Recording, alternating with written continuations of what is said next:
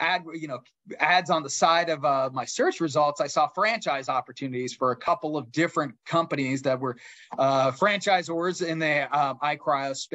in the cryotherapy space. So just started filling out inquiry forms, having Zoom calls, getting on airplanes, flying all over the country, trying different cryo chambers, and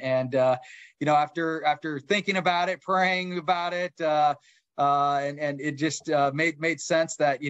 I felt when I was early on in my car wreck and kind of having to adjust my attitude. I went through some bad attitude times during my rehab, where I was just kind of down in the dumps and am I ever going to get better from this? And I'm a man of faith, I'm a believer, and I just one day just felt this presence of God tell me that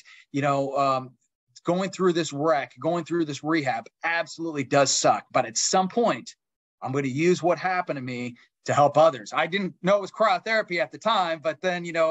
one opportunity leads to another.